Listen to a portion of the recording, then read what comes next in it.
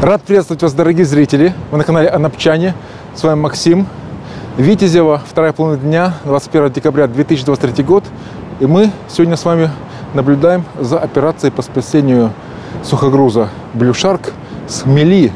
Сразу несколько кораблей пытаются это сделать.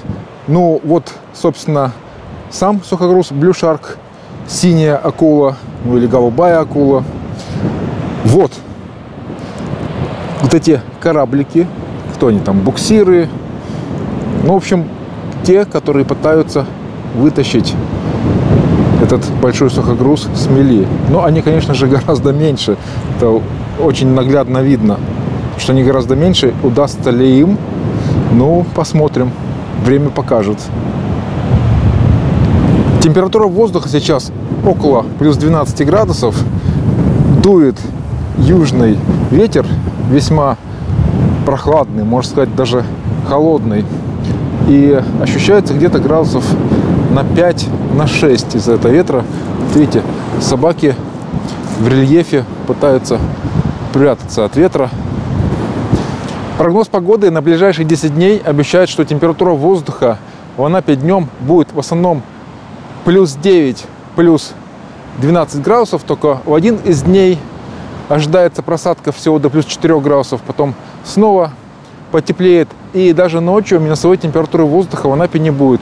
Тоже где-то вот минимальная будет всего плюс 1, плюс 2, плюс 3 градуса. Так что самый конец декабря в Анапе ожидается в это время дневная температура около плюс 10 градусов.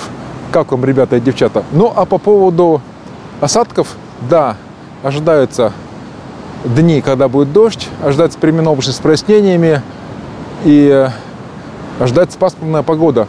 У нас сейчас в современной Анапе зимой достаточно много пасмурных дней стало. Раньше было, конечно же, посолнечнее. Но раньше это когда?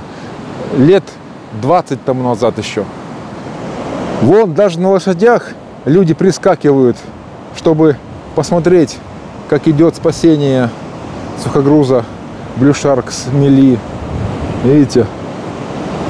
И сколько людей вообще наблюдает, собственно, за этим процессом высвобождения, попытками высвобождения.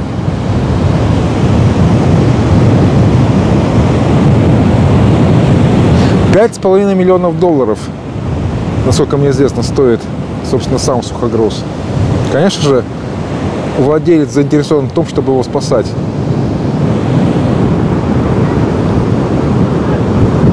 Конные скачки прямо на пляже. Собаки бегают за лошадями.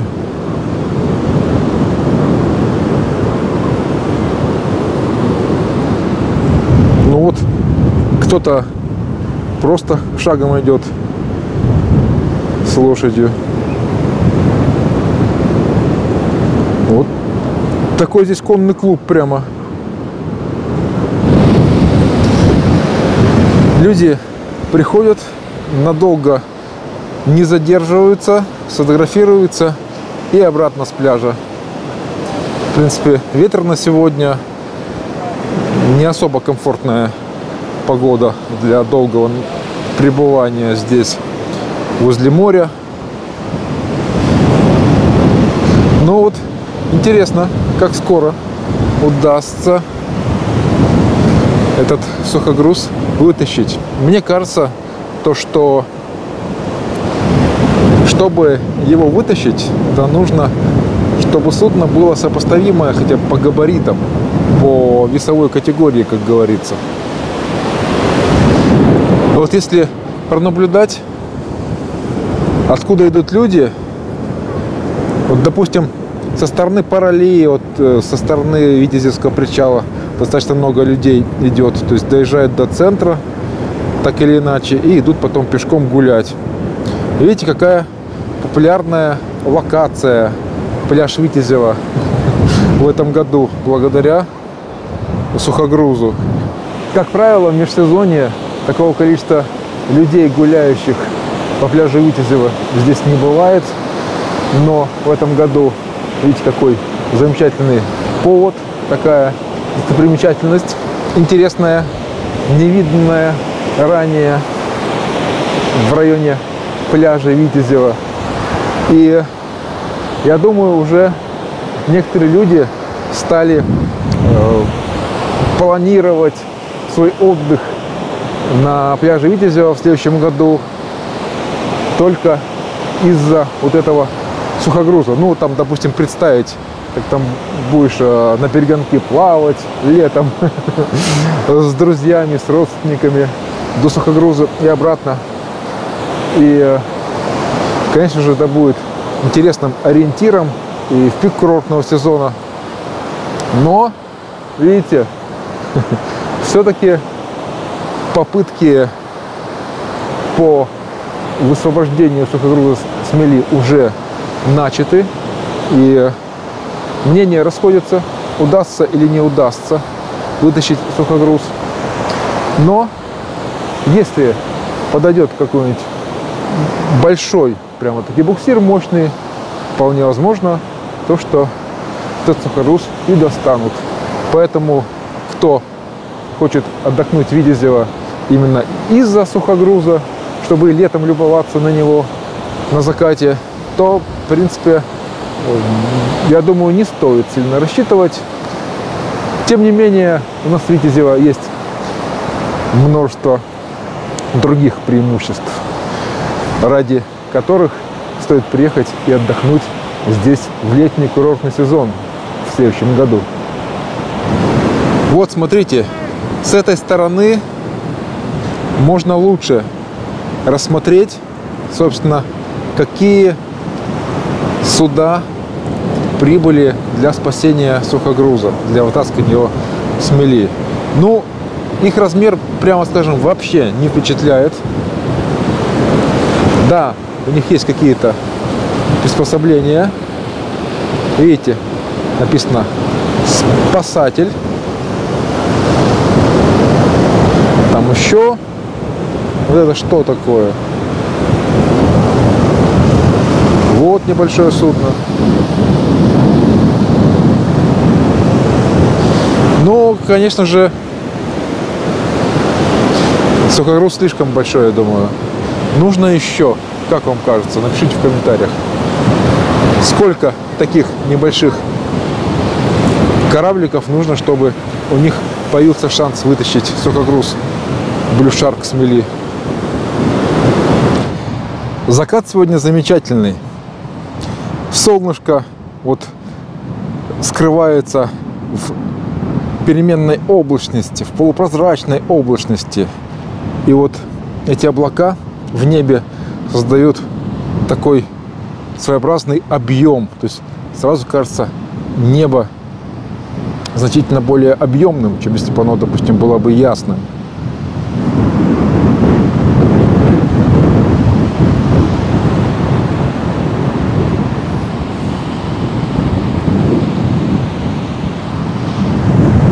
У нас сейчас в Анапе закрыта на карантин 4-я школа до 28 декабря. И, как говорят, закрыта из-за того, что там среди учащихся этой школы было обнаружено около 10 случаев внебольничной пневмонии. И по приказу директора был объявлен карантин, занятия отменили на 10 дней до 28 декабря. Ну, понятное дело, чтобы не допустить контакта детей между собой, чтобы не допустить дальнейшего распространения инфекции, которая вызывает небольничную пневмонию. И я, кстати, на прошлой неделе смотрел интересный обзор по одной бактерии, возбудителю, кстати, как раз таки пневмонии. И было сказано то, что вот эта бактерия склонна к проявлению устойчивости к антибиотикам. И чтобы ее победить, приходится использовать уже не обыкновенные стандартные антибиотики, а самые мощные антибиотики. Понятное дело, что чем мощнее антибиотик, тем больше у него побочных эффектов и явлений. Вы, кстати, можете тоже посмотреть, поинтересоваться этой информацией, но мне кажется, то, что сейчас, в наше время, действительно нужно предпринимать строгие меры, вплоть до закрытия школы на карантин на несколько дней, чтобы подобные случаи не вызывали каких-либо вспышек трудно лечимой потом пневмонии. И, кстати, до закрытия 4-й школы по этому же поводу закрывалась и 1-я школа Анапы на подобный карантин. Вот, друзья, ребята и девчата, смотрите, как классно, как эффектно смотрится на закате море, ну вот Сухогруз на переднем плане. Кстати, можете высказать ваше мнение в комментариях по поводу того, хотите ли вы, чтобы Сухогруз остался и вот служил своеобразной достопримечательностью в Витязево, или же вы хотите, чтобы этот Сухогруз убрали с мели и чтобы не загораживал ничего морской простор здесь, в этом районе пляжа Витязева. Напишите, пожалуйста, ваше мнение в комментариях. Интересно будет послушать именно ваше мнение. Вон какая красота у нас на закате.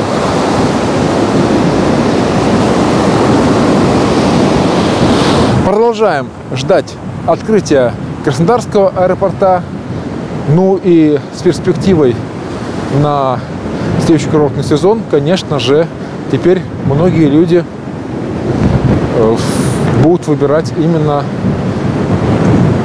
добирание до Анапы, прилет в Краснодарский аэропорт и потом поездка в Анапу. А то, как вот в прошлый сезон люди такие смотрят, ну кто издалека добирается до черноморских курортов, такие смотрят, о, самолет до Сочи. Сочи курортный город, курортный. Какой смысл ехать в Анапу? Ну, не все видят этого смысла. Ребята, реально, не все. И я вот лично видел, как вот мы однажды ехали с Натальей на электричке из Краснодара в Анапу, на скоростной электричке «Ласточка». А люди пересаживались с сочинской электрички. Сначала нужно, чтобы попасть из Сочи в Анапу, один из популярных вариантов, сначала нужно из Сочи доехать до Краснодара на электричке, а потом на электричке «Ласточка» на другой, из Краснодара в Анапу. Так вот, уже люди, которые добирались из Сочи до Анапы через Краснодар, а ведь они прилетели в аэропорт Сочи до этого, они уже уставали, только добравшись из Сочи до Краснодара, а им еще предстояло около 2 часов ехать на электричке до Анапы. Но вид на закате, конечно же, сегодня шикарный. Шикарные виды. Видите, как классно. Люди, кстати, вот постоянно прибывают сюда, фотографируются, ну, понимая, что вот в этот раз они могут уже как бы последний раз застать такое чудо расчудесное, Сухогруз на мели. И поэтому, тем более закат, делает классные памятные фотки. Всеми, целыми семьями, видите? Вот такая у нас классная здесь достопримечательность. И вот такой классный закат. Ну, конечно же, главная достопримечательность на курорте Анапа, вы знаете какая, да? Правильно, море. Ну, море и пляжи постольку-поскольку. То есть это именно то, ради чего в Анапу приезжают летом на отдых большинство людей. Вот, друзья, такие у нас в Анапе новости. Такие эффектные виды на пляже Витязева. Прогноз погоды обещает то, что температура воздуха в ближайшие 10 дней будет плюсовая. А это значит, что, скорее всего, до новогодней ночи снег в Анапе не выпадет, как обычно. Как обычно, в новогоднюю ночь, скорее всего, будет идти моросящий дождик. Потом выглянет солнышко, скорее всего. И Видите, вот такая у нас южная зима, такие климатические особенности. Но, в принципе, если нет сильных дождей, если нет сильных осадков, то плюс 5, плюс 10 градусов, вот, допустим, в декабре, как у нас в этом году в Анапе, днем вполне так себе замечательная погода, да? И в январе, феврале, конечно же, неизвестно, какая будет ситуация. Может прийти и конкретно минусовая температура воздуха. Ну, конкретно для Анапы это минус 5, минус 10 градусов. Ну, посмотрим. Сейчас климат у нас становится не такой предсказуемый, как раньше. И на статистику прошлых лет опираться особо смысла не имеет. То есть, может быть так, а может быть совсем иначе. Но будем надеяться, безусловно, на лучшее. Друзья, ставьте лайки этому видео. Кто впервые на канале, смело подписывайтесь. Делайте репост. Пишите ваше мнение в комментариях по поводу всех тем, которые мы затронули в сегодняшнем обзоре. Меня зовут Максим. Желаю всем добра, желаю всем мира. Все. Покедова. До новых встреч.